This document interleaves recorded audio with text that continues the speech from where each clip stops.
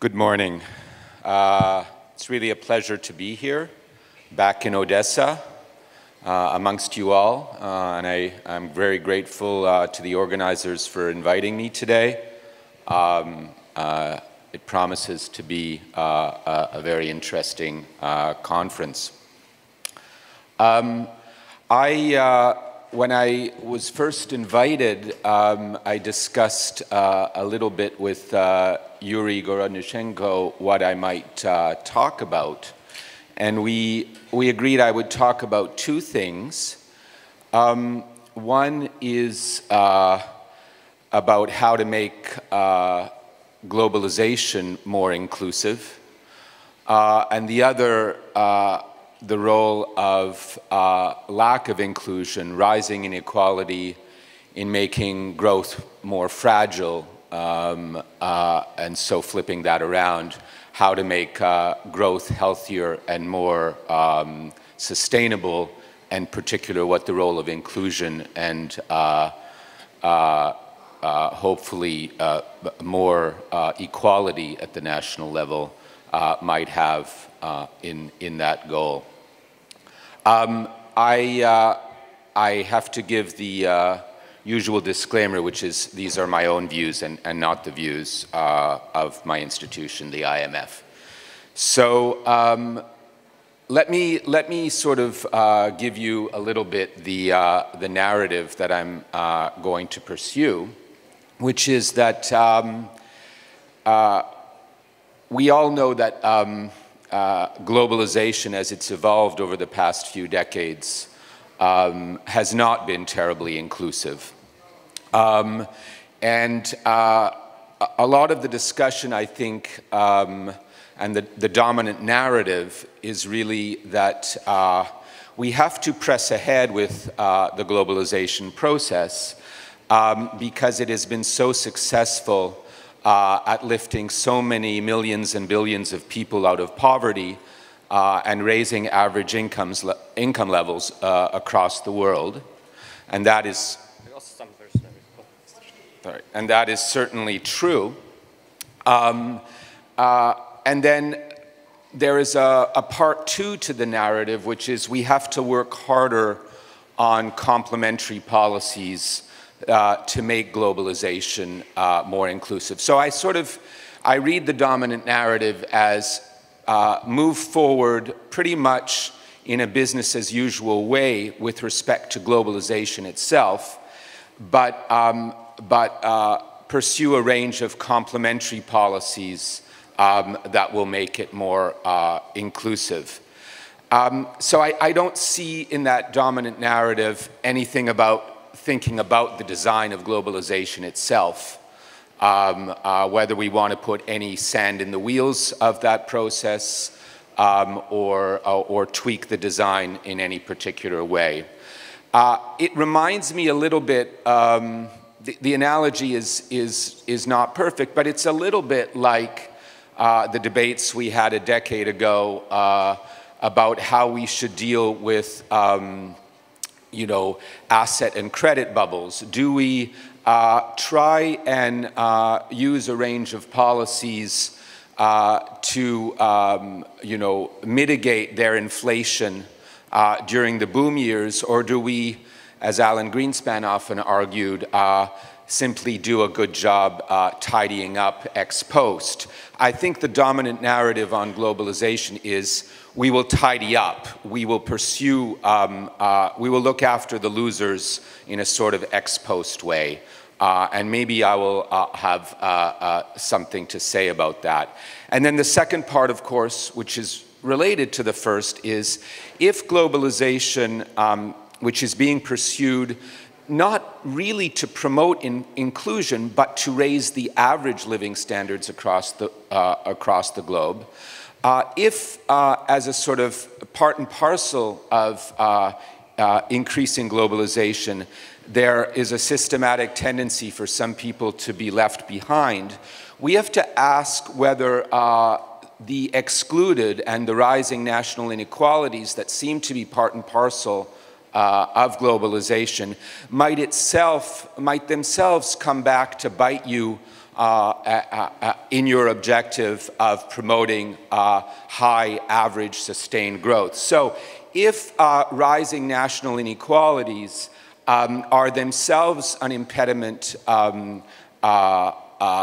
for sustained growth, if rising national inequalities are reflected in more fragile and less healthy growth, then even if you don't care about rising national inequalities for moral or social reasons, and we all have different views about what the social welfare function might be, I think you still are forced, even from a narrow getting growth going sustainably perspective, you need to care about what is going on with inequalities at the national level, because it may turn out, as I've argued in some recent work, that high or rising levels of national inequalities are reflected in more fragile, less sustainable growth.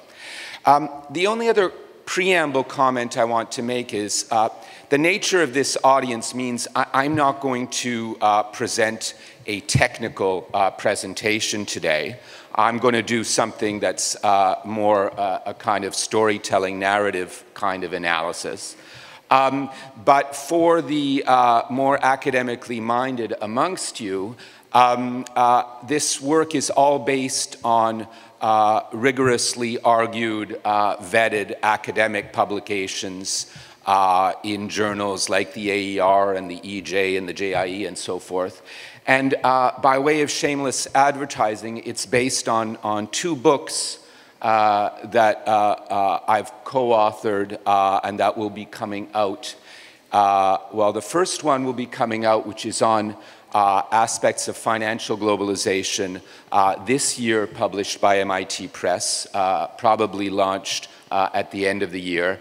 And the second will be on rising national inequalities, what is behind them and what to do about them, which will be published by Columbia University Press next year. So I've done my advertising for those two books.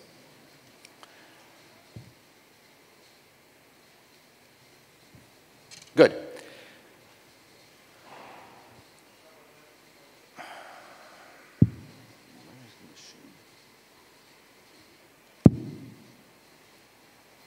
Good. So, I mean, you're all familiar with this narrative, which is the tremendous benefits that globalization has brought, lifting average living standards across the globe, narrowing gaps across countries in average living standards. But you're equally aware that the gains have not been shared broadly, and that there have been a range of people left behind in all countries. And you're also aware that this has led to a backlash in some quarters against globalization.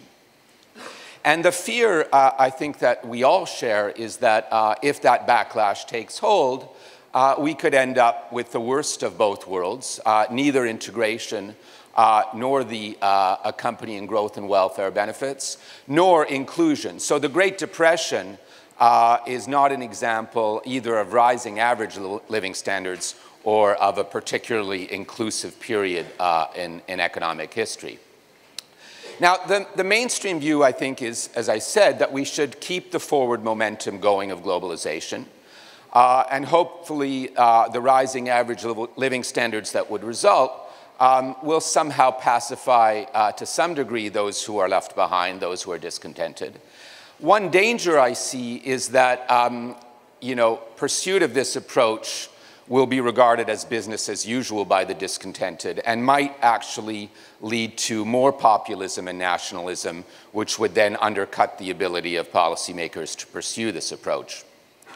So one question that I ask is whether we should pause a little bit from keep pedaling forward on this bicycle and ask whether there are any areas in the design of globalization that we might want to tweak to make it more inclusive from the design phase.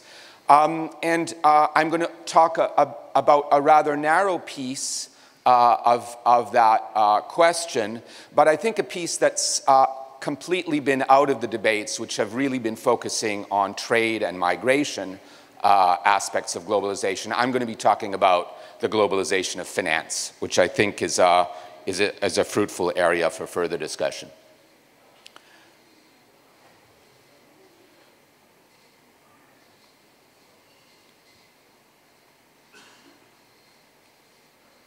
The great thing.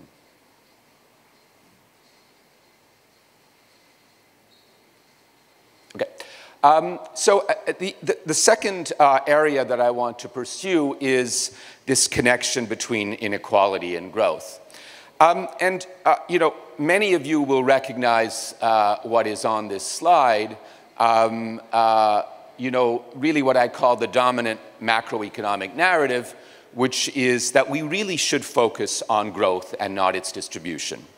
That, in essence, growth will trickle down, that redistribution, because it undercuts economic incentives, can be deeply harmful to growth. I don't know if some of you heard one of Tom Sargent's speeches after he won the Nobel Prize, arguing about some 10 basic economic truths, but essentially the second bullet on this slide was really one of the central economic truths that Tom Sargent put forward there. And I think part of the dominant narrative is that we also, to some degree, know what will deliver growth.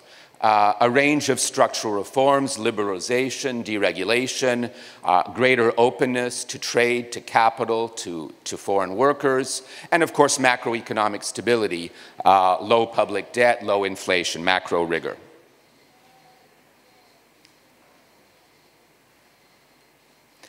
The roots of those ideas go back a long way. I mean, I've put up a quote from Schumpeter, which I think encapsulates it nicely. When I did my PhD at Chicago, the thinking of Bob Lucas, who was one of my advisors in this middle quote, I think was very well known. And of course, you know, the last quote, which is perhaps less well known, but really is a springboard for my talk, which I read, of the tendencies that are harmful to sound economics, the most seductive, and in my opinion, the most poisonous, is to focus on questions of distribution. So I think I'm going to politely disagree with that notion.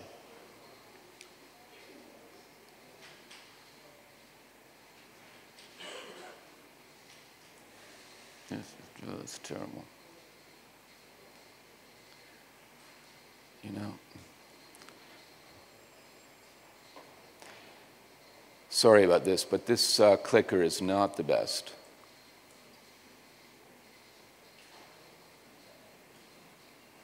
Okay. I think by and large countries have listened to the dominant narrative. They have pursued supply-side policies with a range of deregulation type of measures. And I think the sense that governments can get too big and fatty and overburden the economy is also one that has been well heard across the globe. I'm going to argue for a slightly different approach to these questions, which is that we need to analyze growth and distribution together.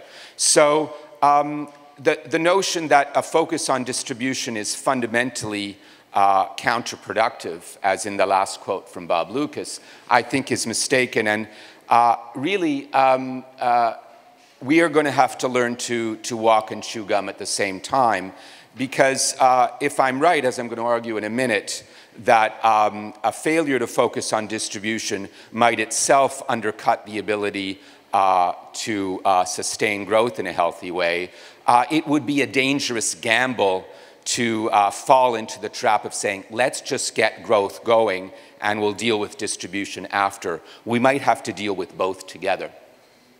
The other thing is that, you know, across the full gamut of economic policies that we that we consider as policymakers and in academia, I think many of these policies pose equity efficiency trade-offs.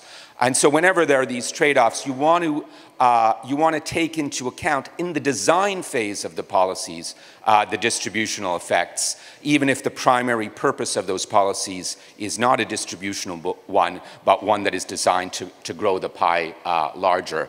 And these different areas, I'm not going to talk about them all today, but I have a paper on growth equity trade-offs in structural reforms.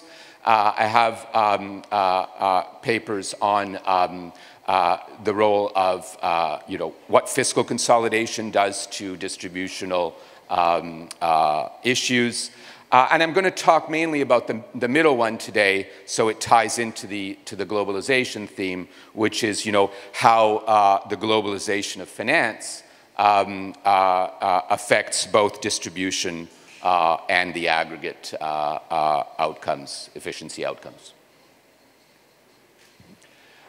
So, to give you the punchline of my work on growth and inequality, the title of one of the papers is that, fragile growth and rising inequality are two sides of the same coin, and that's the point that's developed in that paper.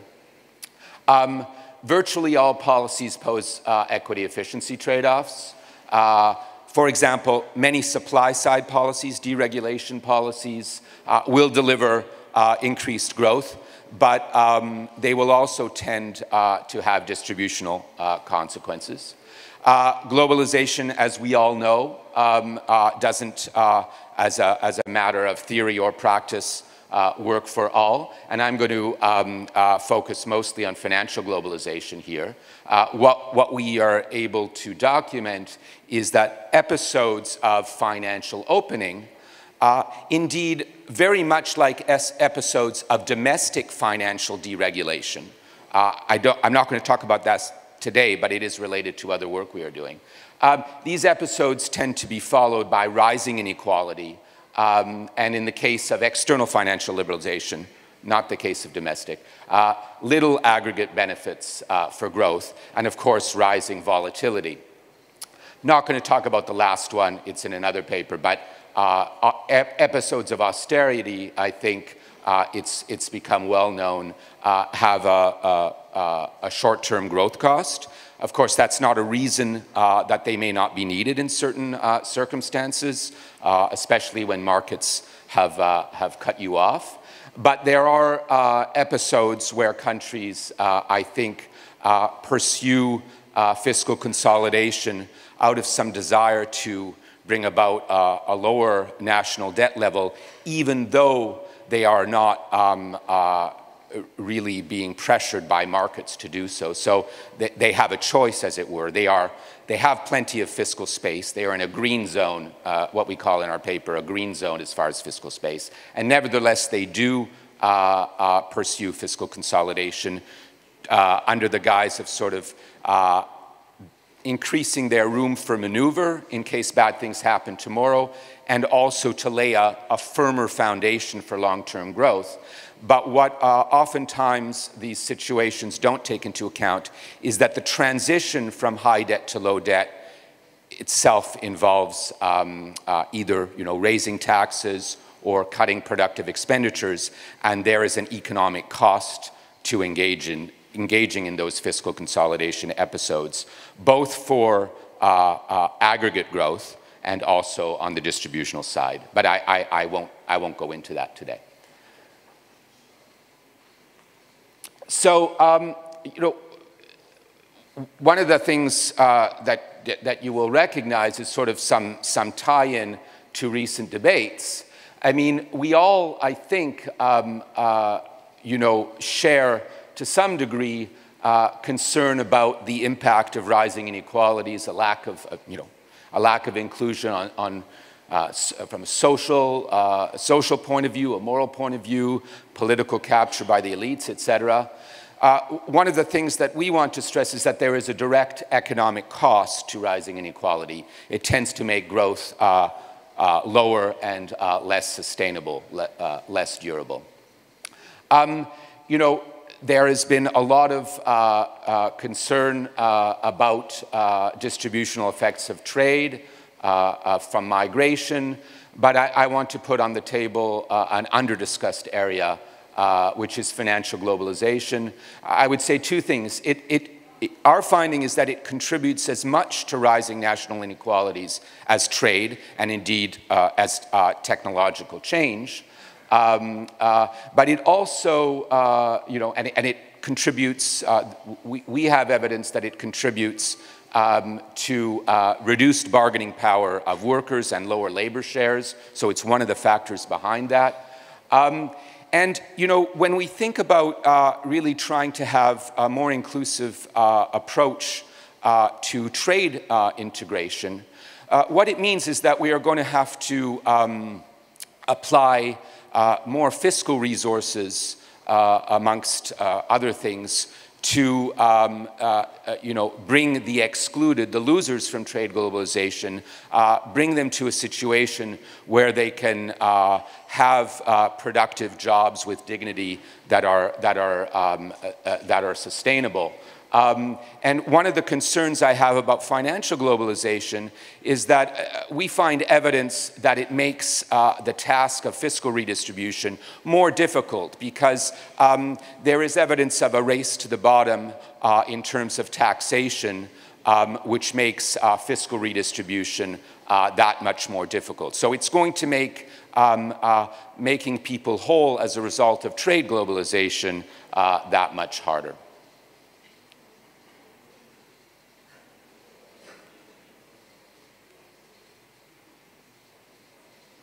Okay, so I'm going to zoom through some of these things. Now, as I said, I'm not going to go through the models and the issues of causality that are covered in the academic papers that have come out or are coming out in the next few months.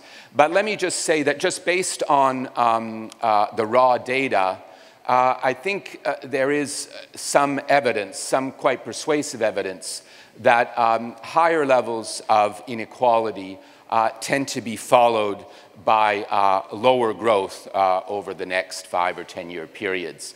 And then when you think of redistribution, there isn't a lot of evidence that it is particularly harmful. In fact, the correlation here seems to be close to zero. If anything, it goes the wrong way.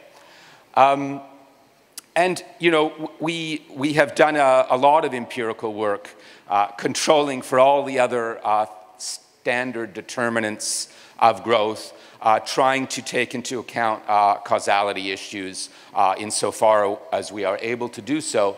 And what we come out with is that, in fact, inequality on average over the past several decades across countries developing, emerging, advanced, has been harmful to average growth. And that redistribution, far from being a big cost, far from carrying a large growth cost, because of the greater equality that it induces, can be a win-win policy on average. It can improve equality and in so doing raise economic growth. And of course, there are a variety of channels through which this might occur. When you improve access to health, to education, to nutrition, to the credit markets, indeed to the political process from those who are excluded, there is a decent chance that these people will become more productive citizens and will help you grow at a higher rate. One of the things that we also looked at in some recent work, we asked sort of what makes growth sustained rather than what raises the average level of growth. And the idea really is that when you are trying to close the gap between rich and poor countries, what is important is not so much getting growth going, igniting growth. It is really the ability to sustain growth for very long periods of time, decades or more. And the economic success stories are really those countries that have been able to not only ignite growth, which is a rather common phenomenon observed across the globe, common also and includes many countries whose economic policies one might think of as really, basket cases. So the ability to ignite short-term growth spurts is common and not particularly helpful in closing average income gaps between poor and rich countries. The ability to sustain growth over long periods of time is much rarer. And what we wanted to ask, using techniques that are borrowed from the medical literature, which sort of asks, these hazard models, asks, what are your chances of having a heart attack in X periods of times? What are the proximate determinants of a healthy period of life? What kinds of things, whether it's exercise, diet, or whatever, enable you to prevent an end of a healthy growth spell? So here we ask, what kinds of things will extend a healthy growth spell, a period of strong positive growth? And we find many things that are typically included in the Washington Consensus, but one of the things that really stands out is a relatively equal distribution of income. So societies that are relatively more equal tend to grow in a more sustainable fashion. And redistribution, again here, on average, doesn't seem to have a cost in terms of being able to sustain growth. And again, that was just the data. Again, there's a lot of modeling and trying to control take account of causality, control for other determinants of growth duration. But here is a graphic that sort of encapsulates the finding. And what it says is that, on average, inequality is harmful to the sustainability of growth. More inequality tends to render growth more fragile. And then redistribution, on average, tends to again be a win-win policy, with one exception. If you are already doing a lot of redistribution, so in our sample, if you're in the top quartile of the distribution across the globe, doing further redistribution is probably not going to be helpful for growth. But if you're in the bottom 3 quartiles, and if you're an average redistributor, doing a little bit more redistribution is not going to harm you directly, and through the greater equality that such redistribution induces, is actually going to help you grow more sustainably. That basically is our finding here. Now, I'm going to switch gears and come back to the globalization issues and then wrap up at the end. So I argued at the beginning that helpful as the discussion on trade and migration is, I think we need to look a little bit more at another aspect of globalization, which is the globalization of finance. I had the privilege to organize an event in May and invited Paul Krugman to give the keynote. Paul started out really by putting two charts up on the board. One showing the steady progress of trade integration over many, many decades, and another showing the steady progress of financial globalization over many, many decades. And he asked the assembled, which included a number of ministers, central bank governors, as well as academics, whether the feeling in the room was the same in relation to both facets of globalization. And he conjectured, rightly as it turned out, that people have a much more welcoming feeling in relation to trade globalization in terms of the benefits that it has yielded than they have about financial globalization, which is remembered much more, he conjectured, for the kinds of crises and volatility that it has engendered rather than the lifting of average folks out of poverty and the ability of them to grow more sustainably. And of course, this kind of a cautious approach in relation to financial globalization has a long pedigree in economics. Keynes was very worried about financial globalization back in the 30s. He worried, in fact, it would make trade globalization much more difficult. But I think that the quotes that I have in the middle of the slide sort of show that people from very different political and economic policy angles share a healthy skepticism about the benefits, the average benefits that financial globalization might engender. And our own work in one of the books I mentioned that we're doing that is done, that is coming out. One of the chapters of that book really summarizes all of the available evidence on the empirical effects of financial globalization. And I think I would summarize it as in that first bullet, that really the evidence is really quite weak and mixed of sizable growth or risk-sharing benefits from financial globalization. That is not true of trade, where there is much more persuasive evidence of strong growth effects. There is indisputable evidence of effects of financial globalization on volatility. Again, not true of trade.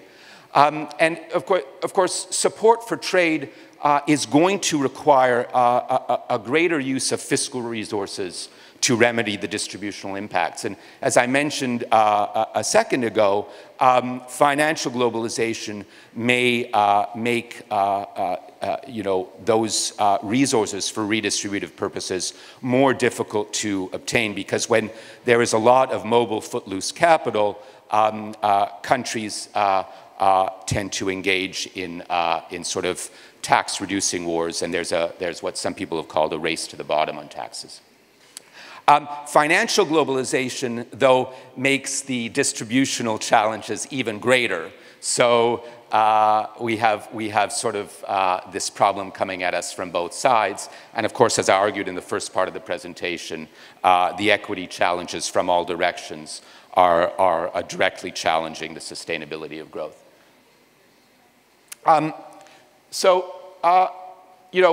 Some people, oftentimes when I talk about these issues, we get the sense that rising national inequalities is a US and a few other countries' phenomenon. But in fact, I think it is a broad issue at the national level across the globe, enveloping many different kinds of countries and across our membership.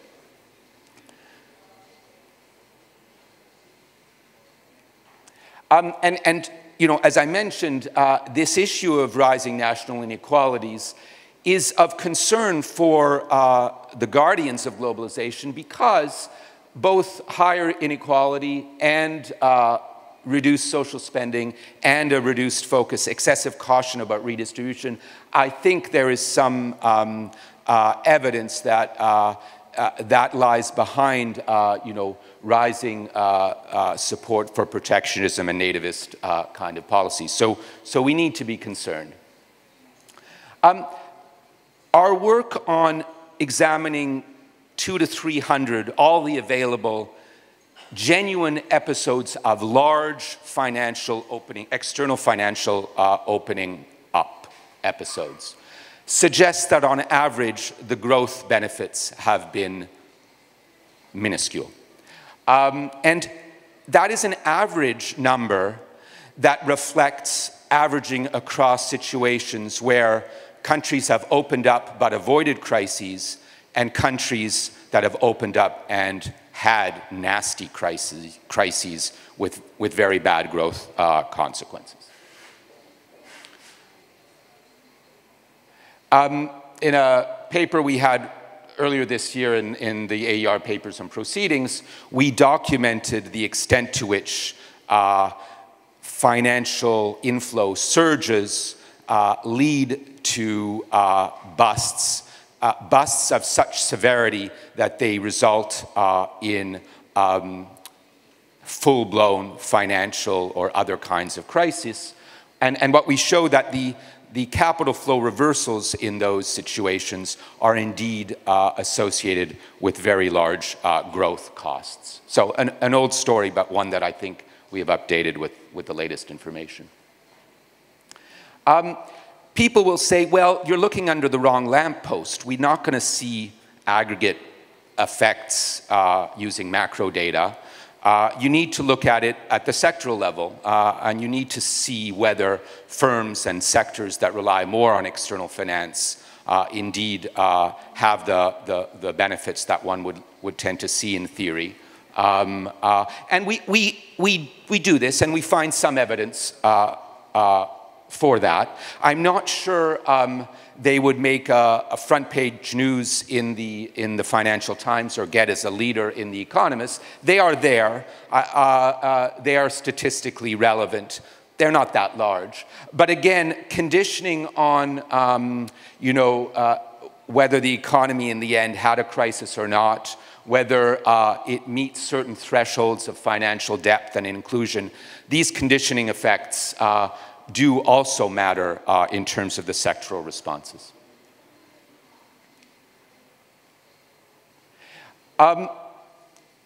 But, and I think this is important, episodes of financial opening do seem to lead to average increases in inequality. Inequality rises quite sizably, I think, in the aftermath of these opening episodes. I think I say quite sizably because Tony Atkinson has views, or the late Tony Atkinson has views on what thresholds of in terms of Gini points need to be achieved before we worry about this from a policy standpoint. And I think we meet our test. We meet his test here.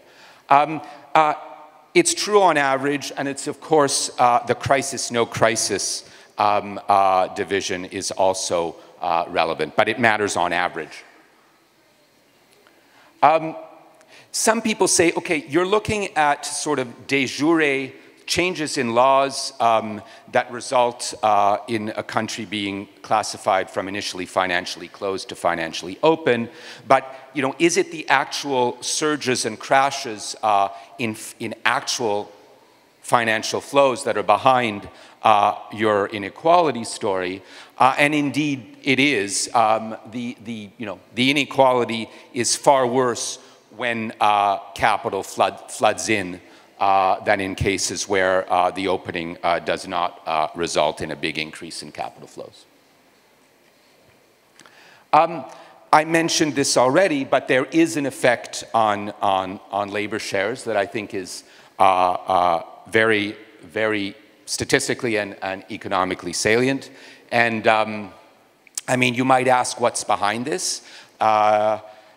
I would mention a couple of things. One is, in a sort of very neoclassical model, when you lower the cost of capital, which a financial opening allows you to do, if the elasticity of substitution between labor and capital is greater than 1, you will observe falling labor shares. In addition, of course, if the threat to move capital offshore is salient, then the bargaining power of labor is going to be reduced. So that could be another mechanism. And again, here I don't want to oversell these statistical results. There is more work behind this. But what I would say is that we observe that following episodes of financial opening, countries engage in less rather than more redistribution, even as I think the case for additional redistribution is actually growing, because financial opening is leading to rising national inequalities, and to the degree that it's also accompanied by further trade opening, then by both tokens, you would want to see more, a greater role of the state, not only in redistribution, but also in facilitating pre-distribution policies, say improving access to education and health, and job training and so forth, which again costs money. Some people will say, and I alluded to this at the beginning, all this trade and financial globalization is small beer in what we've observed in terms of rising national inequalities. Our own work is, when you try and control for as many possible drivers, and admittedly, we don't have a spelled out in the textbooks model of what the causes of rising inequalities are. So you have to be a little creative and eclectic. But when we allow the data to speak, technology is surely important, technical change is important, trade is important, but finance is as important and certainly belongs in the pantheon of things we should be thinking about as to what's behind rising national inequalities. It's not all dark. There are things that governments can do. A less cautious attitude to redistribution can go a long way to making financial globalization result in better distributional outcomes. Paying attention to financial inclusion policies is also helpful and important. So my last slide is really, I think there is a sense, from my reading of the policy debate, that we should distinguish more in our quest to save globalization between trade and finance. The evidence on financial globalization, to my reading, is that the costs in terms of increased volatility are high, the output benefits are elusive and shared unevenly, and there are other effects that we should worry about, like a race to the bottom on taxes and a lessened ability of governments to engage in needed redistribution. We should be asking more about how we can design policies ex ante to improve the benefit-cost ratio as globalization proceeds. And I think, on finance, I think one of the things, we should be looking more at is not so much the use of capital account regulations and macroprudential policies to manage the cycle of boom and bust, but really also more structural measures that would enable countries to achieve a better mix of capital flows in favor of flows that are likely to improve growth and risk-sharing benefits for the country and reduce volatility costs. And of course, sequencing matters.